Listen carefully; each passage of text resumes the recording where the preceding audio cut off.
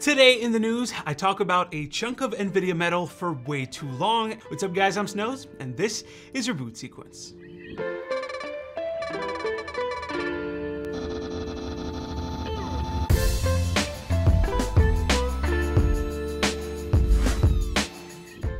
Let's get started with Nvidia. So the company has been making some pretty insane coolers in the last couple of years. I mean, you got the 3090, which was a behemoth in itself of a card at 12.3 inches long and 5.4 inches thick. Of course, the 4090, which is slightly smaller, albeit by a couple of millimeters, and both cards are actually 3 slots. Here, I got one right here. Hopefully you can see the thing. Yeah, it's 3 slots. New camera angle, isn't that cool? Well, it looks like this trend isn't over. Apparently, Nvidia is currently working on another RTX 4000 series card, and it's actually bigger. This cooler has leaked and looks like this. The X-frame, like Nvidia calls it, is apparently 4 slots thick. You can tell that this one is a different model since it has the whole GeForce RTX indent here on the side, and the fins run in a completely different direction than the other 4000 series models. It's all straight fins instead of, the usual V shape like you see right here. Now, what's really interesting about this specific picture is this right here.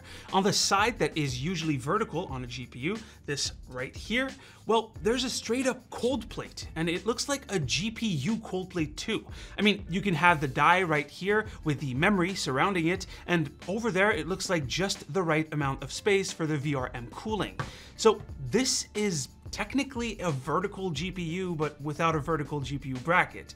The PCB, instead of being a short one, like on the usual RTX 3 and 4000 cards, for example, here on the 4090, the PCB is all of this. This is just cooling. On that specific picture, it looks like the PCB would be either like right here or right down here. Which brings me to the question. I mean, I'm just speculating here, wildly, but could this mean that there's space for 2 GPUs here? Like one right here and one, well, I guess on the regular side. So one right here and maybe a GPU either vertically here or vertically here. That way, Nvidia could keep the whole flow-through design that they have going on right here, and it wouldn't make the card super long like on older dual GPU cards, since they had to have, one chip here, and all of their power right around there. Here, actually, give me a second. I've got an example right there.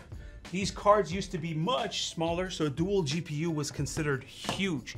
If you take a look right here, there is one chip here, with all of the power management all the way around.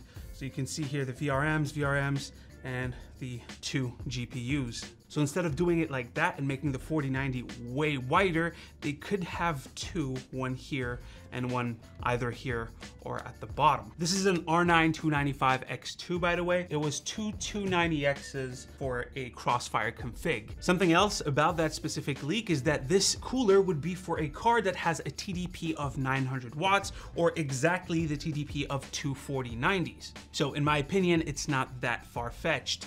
GPU manufacturers have been working a whole lot over the last couple of years to make 2 GPU chips work as one for gaming. Back then we had Crossfire and SLI, but those were 2 GPU dies working together and being recognized as 2 different entities, like the 295X2. And we saw where that got us. These technologies are pretty much dead, and even NVLink, something that stayed up until the 3090 Ti, was killed with the 4090. Making 2 GPU dies work as one is the new goal, and we've seen many patents from AMD about a chiplet design with active bridges. Apparently that's coming with RDNA 3 in the far future, and even Intel has been working on this with a tile-based rendering system patent. I've covered those in the past, so could it be that Nvidia just figured it out for a gaming GPU?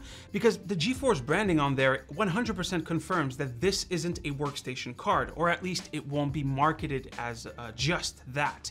GeForce is the gaming division of Nvidia.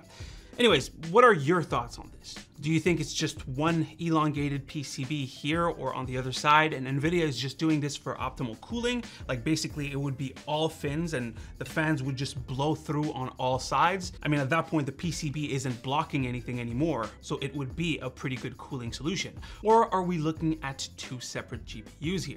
Let me know what your thoughts are down below. I mean, I can't believe I just spent all this time on pictures of a cooler, but they really got my brain running. Anyways, guys, that is pretty much it for today's video. Hopefully you've enjoyed. Drop a like if you liked it, a comment if you want to talk about today's stories. As usual, it's right here to see the latest video right here. So subscribe to the channel, stay frosty, my dudes, and I'll see you on the next one. Take care.